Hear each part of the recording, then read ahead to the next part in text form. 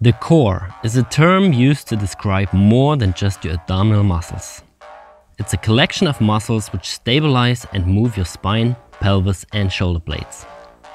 The following 3 exercises are some of the most advanced out there.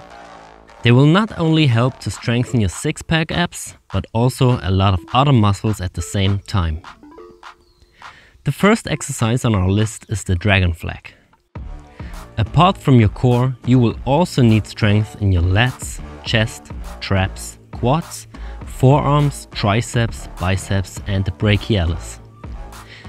A dragon flag is typically performed lying face up on a bench or on the ground with your hands grabbing an object behind or above you for support. From there you raise your body upwards until it's almost vertical while your shoulder blades stay planted on the ground. From there you lower yourself down with not allowing any part of your body to touch the ground except for your upper back. The goal is to keep your body completely straight without arching your back or bending your legs. This is really important because if you arch your back, you will load up your spine with unnecessary pressure while doing the whole movement with the strength of your upper body and the arms and not your core.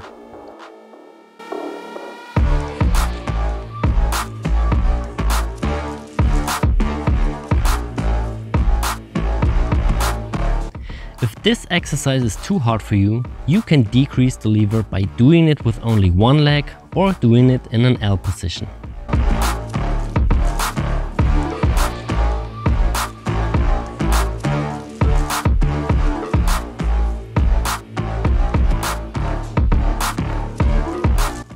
The next exercise is the ring rollout.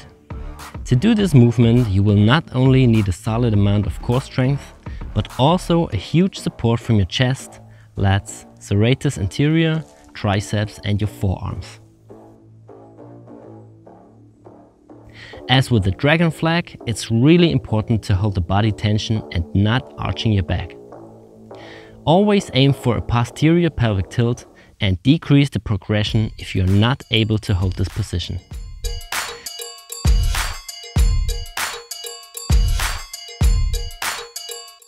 To make this exercise easier, you have a lot of options. All those options following the same principle. You decrease the lever. You can do that by executing the exercise on your knees.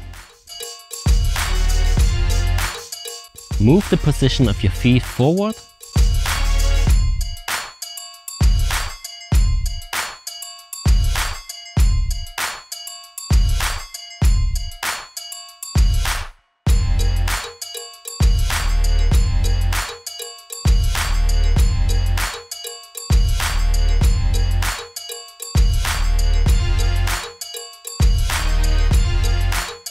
Or setting the rings up higher.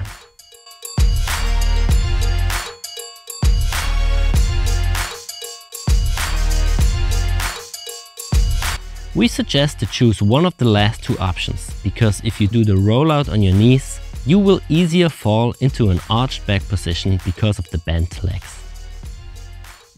When it comes to the grip, you should do it with a normal grip or with a false grip.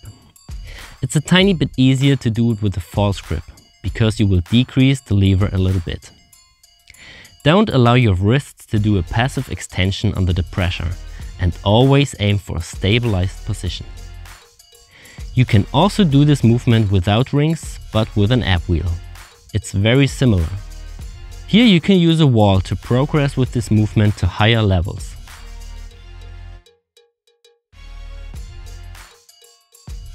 The third exercise are the hollow body windshield wipers. This exercise will not only train your rectus abdominis, but also your obliques. Instead of just laying on your back and moving your straight legs from one side to the other, you also raise your shoulder blades up from the ground and hold yourself in this hollow body position. As with the 2 other exercises before, you should avoid an arched back position. So always take care that your lower back has contact with the ground. To stabilize your body, you have to place your arms on the ground, but the goal is to use as less arm support as possible. Always place your arms to the side in line with your hips. If you place them behind you, it will be much easier because you don't have to raise your shoulder blades actively from the ground anymore. Now we have a small bonus for you, the backflip. The backflip is a great exercise for your core, but the downside is that you first have to learn the technique, which really takes a while. You first stretch your abs and then explosively contract them very tight to withstand the centrifugal forces.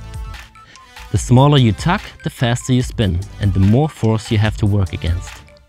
So you have a higher range of motion and a high intensity. We want you to tell us if you want us to make a backflip tutorial. Please comment below.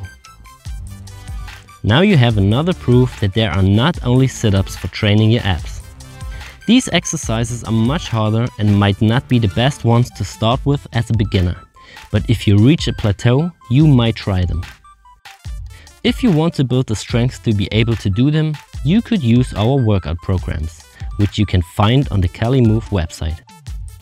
If you have further questions, please leave a comment. Thanks, Alex.